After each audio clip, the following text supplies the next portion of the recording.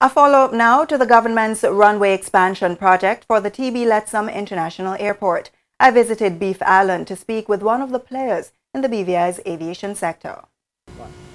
The administration of Premier and Finance Minister Dr. D. Orlando Smith has awarded Chinese firm China Communications Construction Company as the preferred bidder for the expansion of the runway at the Terence B. Letsam International Airport from 4,645 feet to 7,100 feet. Now, this massive infrastructural project for the territory has seen locals here in the British Virgin Islands as well as contractors voicing concerns about the procurement process as well as the perceived benefits for the economy. Here at JTV News, I sought to get a comment from the government regarding the benefits or further explanation on the benefits for the BVI economy. However, I was told that the facilitation of an interview is not possible at this time. However, in the near future, further information will be communicated to the public as well as JTV News. And so I'm here at the TB Letsam International Airport to have a chat with Captain Neville Brathwaite of Virgin Islands Airlink on this massive infrastructural project for the British Virgin Islands economy. The expansion is something that's needed, but not at the cost of, the citizens and the future of the BVI. The BVI is one of the few countries in the Caribbean that doesn't have direct access, and we need the direct access to maintain our tourist numbers.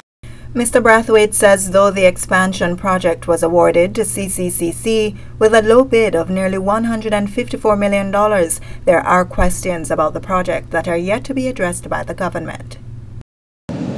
No capital project, to my recollection, has been done on budget in the British Virgin Islands. Is it somebody who knows the economics of the British Virgin Islands for them to be able to bid that low? And also, what would be put into the BVI economy in terms of that project being done by that person from the outside?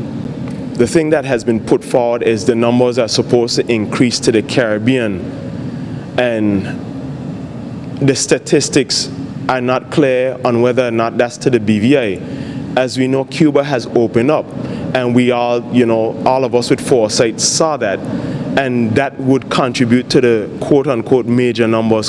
Hearing what you just said about costs and inputs coming back to the BVI, do you think, or are you one of those locals who are of the view that a local company should have instead been chosen?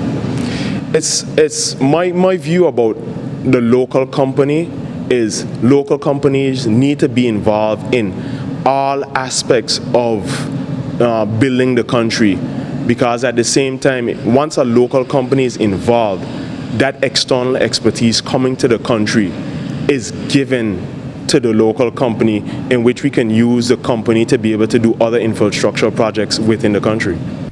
Premier of the British Virgin Islands, Dr. D. Orlando Smith, is also the territory's Finance and Tourism Minister, and he says the benefits of the expansion of the runway at the TB Letsam International Airport on Beef Island will be significant for the territory. Why? Because it will make the country's economy in the various industrial sectors more competitive, because larger aircraft will be able to fly into the territory, providing increased airlift as well as ease of access to visitors who want to visit the BVI. But also, he says, this expanded runway will also provide more jobs as well as more business opportunity for the industries here in the British Virgin Islands economy. But what does Captain Neville Brathwaite of VI Airlink think about the benefits of this expansion project for the territory?